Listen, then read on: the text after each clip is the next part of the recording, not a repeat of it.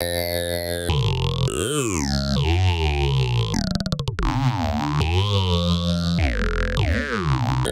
you, Mirna, for your sweet and extensive introduction. And thank you more than anything for inviting me to be here today, which is a pleasure and an honor to be with so many amazing speakers, Angelique in the first place. So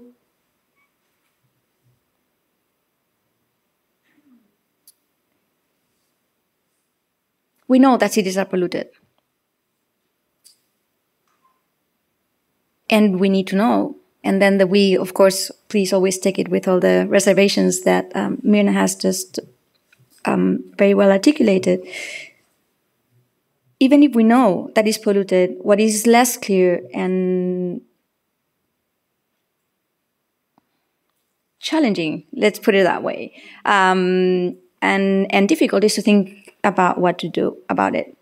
However, it feels as if it was a new problem, but it is not, obviously. And we know from history that cities were heavily polluted, and actually the air was visible. And this is something that, having been born in Europe in the late 20th century, feels air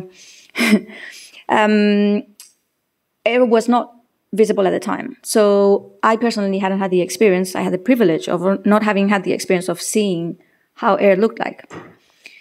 But then, mid-19th century, then Great Smog in London, and yet all the answers that we've had available have been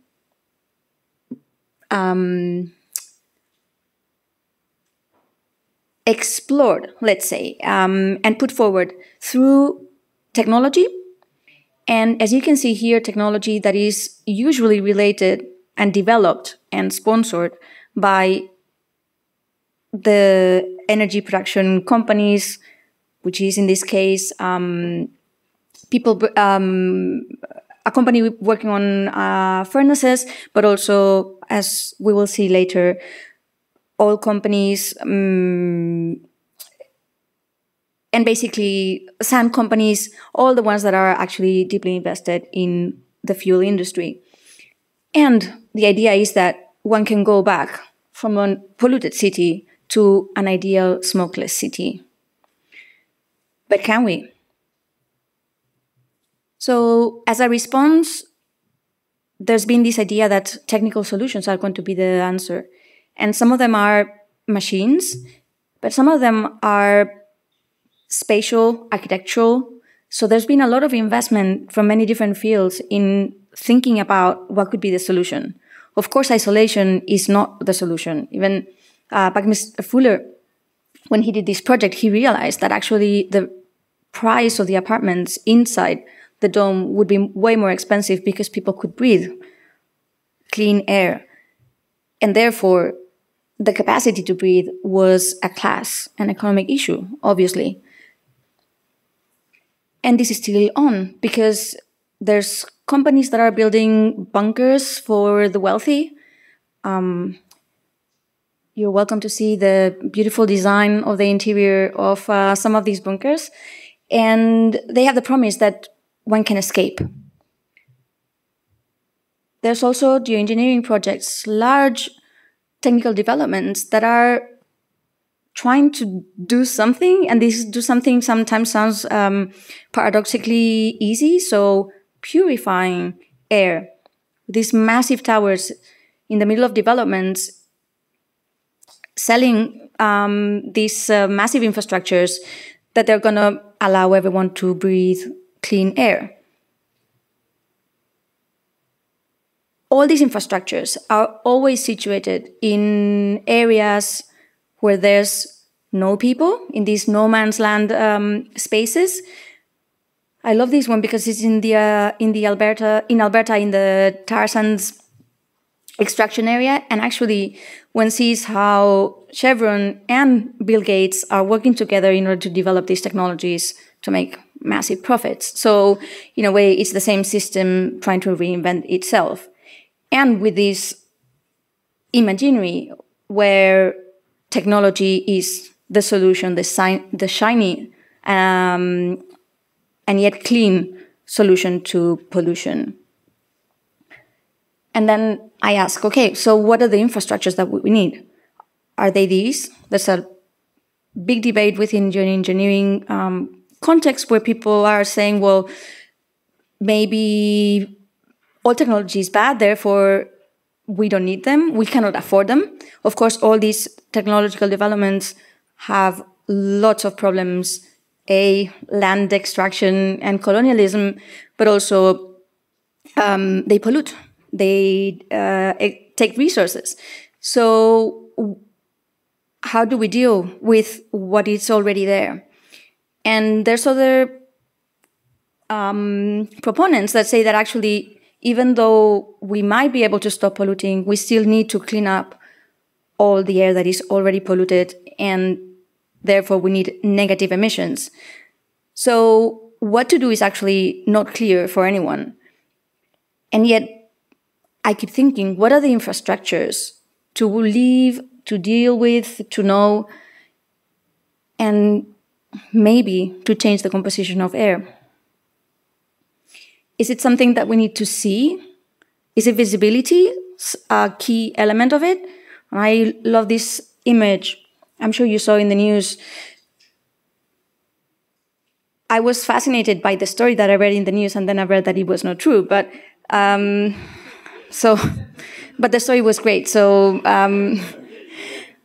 it was such a disappointment, I have to say, because they released pictures of this and another one with the sunset, saying, well, actually now Beijing needs to show the sunset through a screen because obviously smog doesn't allow anyone to see the real sunset. The story goes that it was an ad for a travel agency. Still, it puts the question on the table, and I think it's a very good one. To what level do we need to embrace that pollution is here and that it cannot be solved, as these massive infrastructures are telling us? Do we need to change the conditions of visibility of cities? Do we need to change how we see and talk to each other? Does seeing air or air pollution change the way in which we think about it and the ways we engage politically? So some of my research has been invested in trying to make air visible, because I thought at the time, it started in 2008 with a project in the air, collaborative project developed with lots of amazing people and throughout many different iterations, where I thought, I was convinced that by making air visible, we would have a better understanding of how it works, and then therefore what to do about it. So instead of going for the quick and easy information of whether the air is polluted or not, I was wondering, well, can we know more about it? So making the visualization more complex instead of more simple. So this is the last iteration in regards to the visualization of in the air, which took Madrid as the case study, in part because it started in Madrid.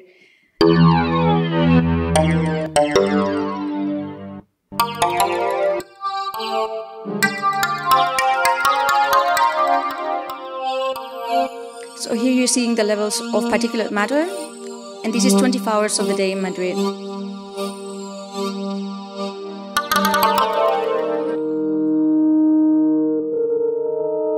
We go to nitrogen dioxide. And something that I'm still always perplexed about is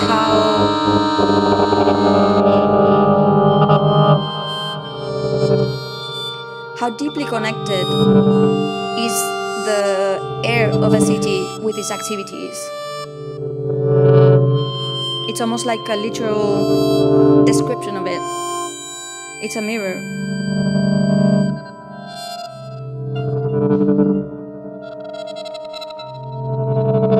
And yet part of the questions of this project were oriented towards what do we do with places like Madrid, for instance, that are not the most polluted in the world.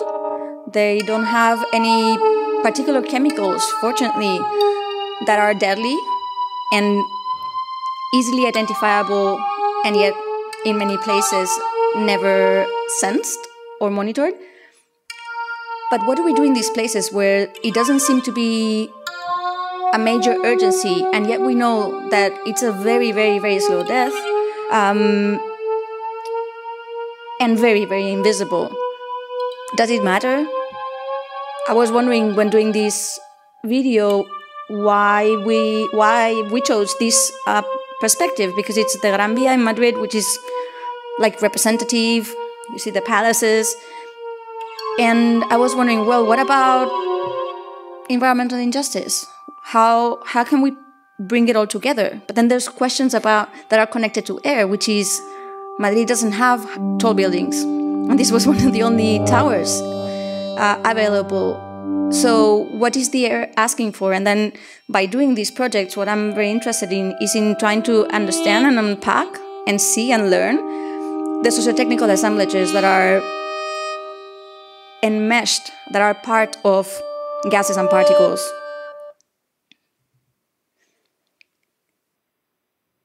But then another question rises, which is, do we need to see more? How much pollution do we need to make visible? What is at stake, and where does it matter to make it visible?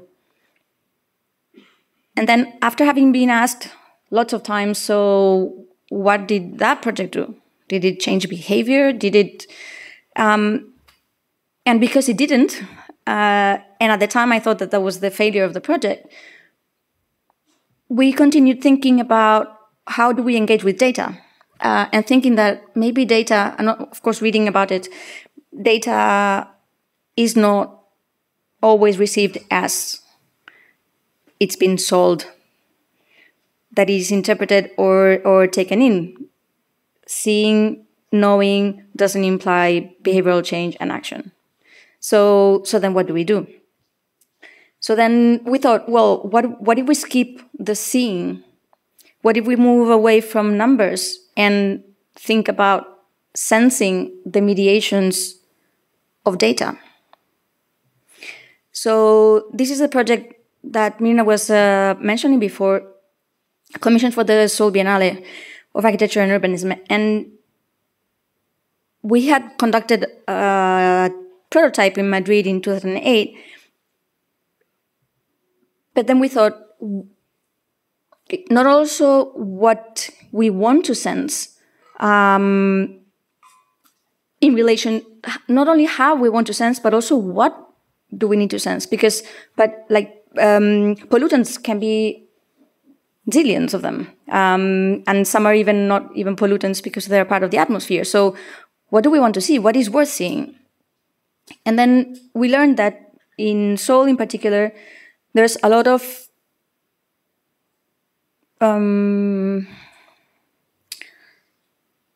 there's lack of responsibility on who pollutes, in particular matter, because they receive these yellow dust storms from Mongolia and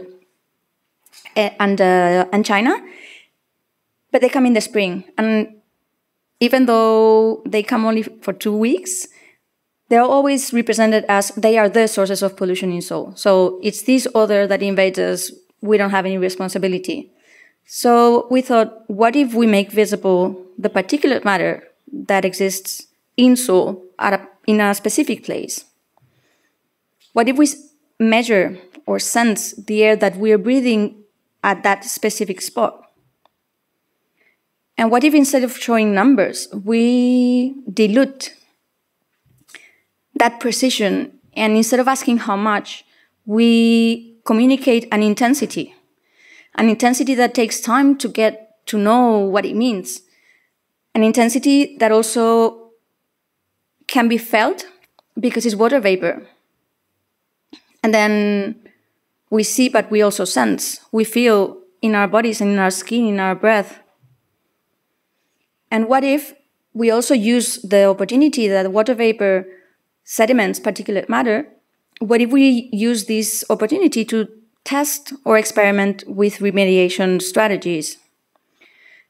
For this, we had to build the whole DIY system ourselves with the intention that it could be replicated and rebuilt or redone in contexts where communities, groups, people may want to make their air invisible. So in a way, not having to depend on the location of the monitoring stations, on different political, economical requirements, but being able to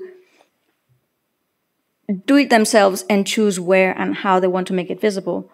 But we also try to experiment on what it takes to do an infrastructure that makes the air visible and sensible. So water consumption, energy consumption, and this was deeply related to geoengineering projects, the questions that they pose, which is, in order to clean air, what are we exploiting? What are we using? What are we extracting? Which is a very difficult question to answer, and yet I believe every project should do so. And then, of course, this is maybe an architecture detail, but what does it mean to draw a project that cannot be drawn because how do you draw intensities? And then we thought, well, in order to make it replicable, then we'll draw as if it was a plan or a map, the functioning of the system so that it could be replicated with the code uploaded online.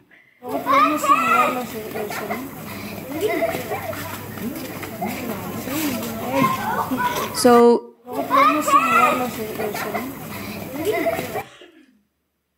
what happened was at the beginning what you saw in this video, and I was with Emma Garnett, an anthropologist very dear in this house, and we did an ethnography of what happened when people encountered this, whether sensing with your body instead of getting to know the number and connecting it with all the information that one may have related to air pollution. How do people react? And at the beginning, we were really frustrated by this video because kids were playing, people were enjoying it, people were taking pictures, and we were like, no, this is a very serious. This is not a playground. This is a serious matter, and here we need to discuss about air pollution. And of course, we tried to make people talk about air pollution. No one wanted to talk about air pollution, in part because it was a biennale and people went to see stuff. So it's also really interesting that location matters, but matters not only in terms of space where you're sensing, but also the context where you are at. The idea was to do this on a street. For many different practical reasons, that couldn't happen. But I don't think that's the only excuse, in a way. And then after the ethnography, we learned, or we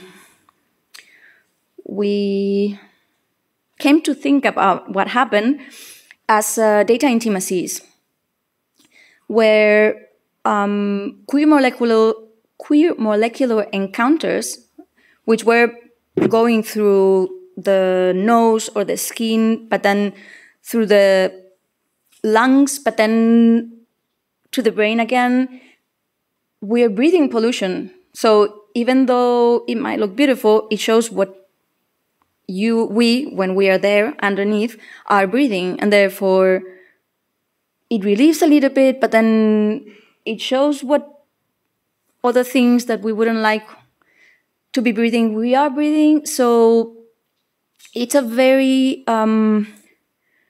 difficult to articulate with words and yet felt sensation that something complex and slightly weird is happening. And actually, some people ran away when they knew what it was. Some other people thought that we were suffocating them. But like, no, this is just water. And then the fear that it gets in our head when we see a cloud of something.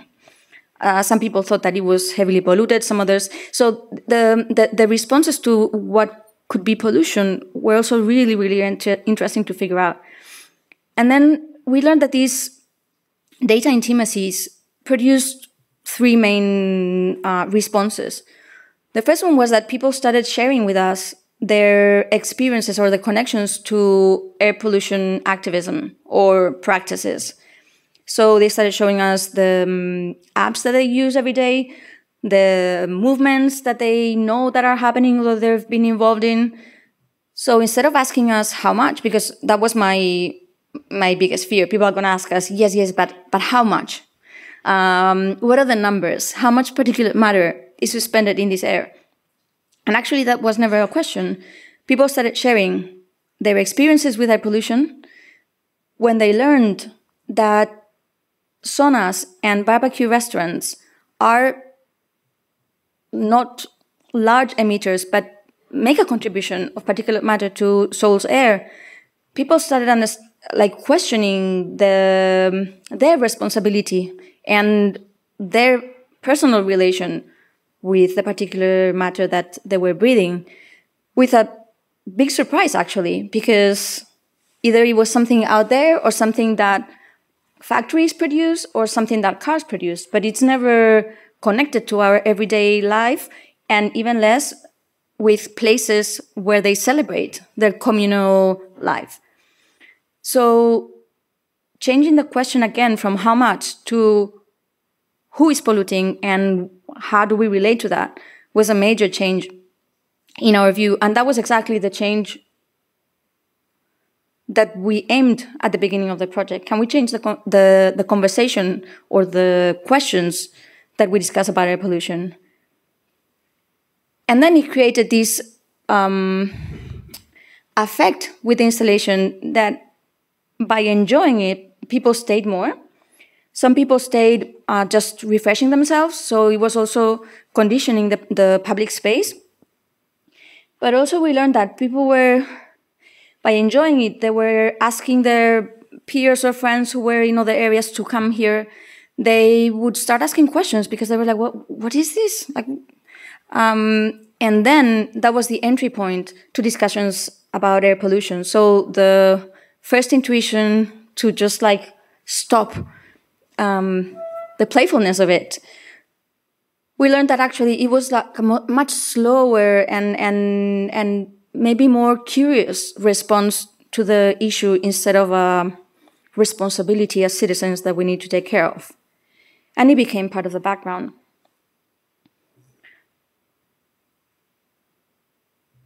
And again, what of pollution are we interested in knowing? We know from the pandemic, one of the very few good news we can say after the first 5 days of lockdowns in cities was that air pollution dropped. And that was really, really big news. And it seemed that we had the answer to it. So if we stop, then things are going to get better. Therefore, we can do it. It's easy. We see the results.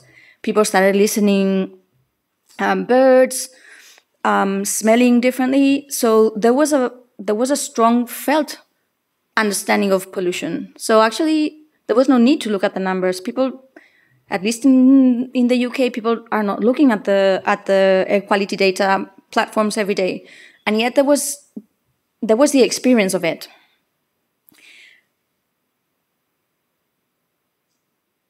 But then I was wondering, is it as they are putting it? Which levels have been reduced, and how do they relate to the functioning of the city? This understanding that when the city stops, then the air stops.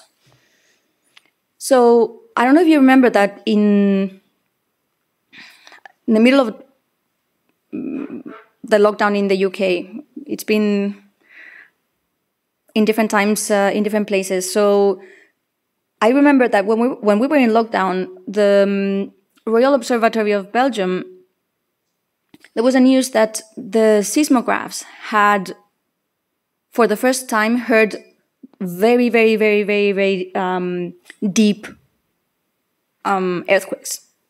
And they were wondering, how is it possible that suddenly the seismographs became more sensitive? Like, we don't understand.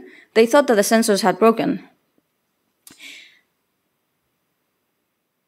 But actually, when they started thinking about it, they realized that actually what had happened is that the noise that seismographs, so the waves that seismographs count as noise, is the vibration of the crust of the Earth. And because the sensors, this sound was not there, then they could listen more. So actually, the crust of the Earth vibrates, but vibrates a lot. And I was wondering, so what if we cross the data of the sound of the belly of the Earth and see what it whispers in relation to air pollution? So this was before the lockdown. This is from the beginning, January 1st in Brussels. And you see how the Earth is vibrating a lot. And then when it gets to the pink now, it's the lockdown.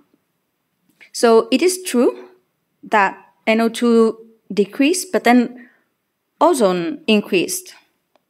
And increased quite a lot because of environmental conditions, meteorological conditions. And then it will go back to the end of the lockdown, and we see how it immediately goes back. So all the faith that we had that actually things might be able to change, we have the tools, it's so immediate that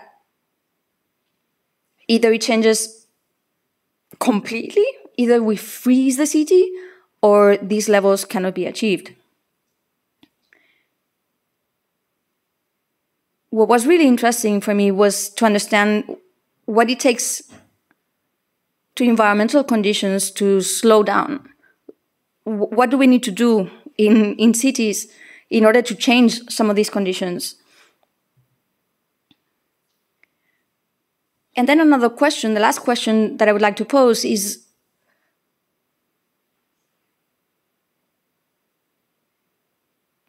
again, what are we interested in sensing? And what do we take for granted of what's in the air? The particles? This is, of course, a project post-lockdown. The viruses? What if we do sense us as polluters? Because during the pandemic, we saw how we bring viruses to the air. We expel them, we contribute with viruses, as well as with many other things. So how do we breathe each other? Materially as well as socially. What happens when we encounter breath? Which was, at least in my own experience, a very, very unique and disturbing acknowledgement of the pandemic. What are the filters, the masks, and the containers that contain breath or contain air, or which airs or which breath? And then this was for an installation on vulnerable creatures in Madrid. And we were wondering what if we solidify the air of social distancing?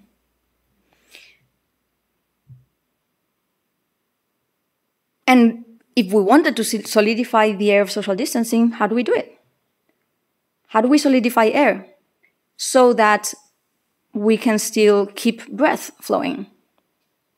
And how can we solidify air if we want it to be alive, diverse, and to react to its environment, so to perform like air? And how do we feel and how do we react to when we see changes of air and the traces of what it makes it visible? What are the traces of breath? So we designed these mediators to sense the air of two social distances, 1 meter and 1.5, with windows, kind of less dense areas where one could actually have someone in front.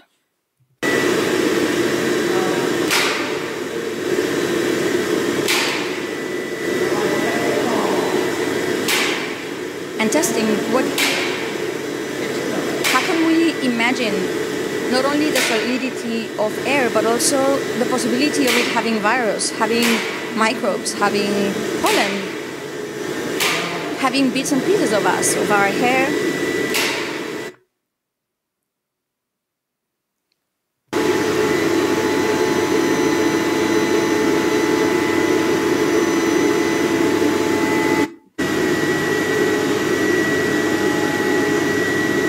We wanted to feel them fully, but it was not possible because of the noise of the machine. And again, what does it take to make air visible?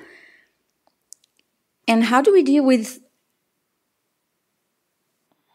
an air that is permeable and yet it looks solid and that is alive? And the tension of breathing someone's air. And what happens when we recognize that air is multiple? And that's why we made them very different, multiple and diverse. What happens when we smell and take in or sense the air that is between us? And what happens when we release our inside into the air? How do we react when encountering each other?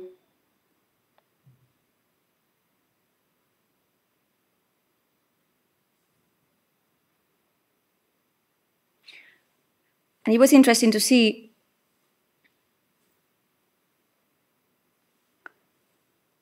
how little time people spent, because in the moment in which they recognized that there was another in front of them, even if they had 1.5 meters in between, people immediately left the visual contact and left the situation because of the tension of understanding that one is in front of each other breathing. There were no masks at the time, it was this summer. But the interviews we made, everyone was speaking about the tension of wanting to be close, but then understanding that that space might be full and filled with pollen or viruses.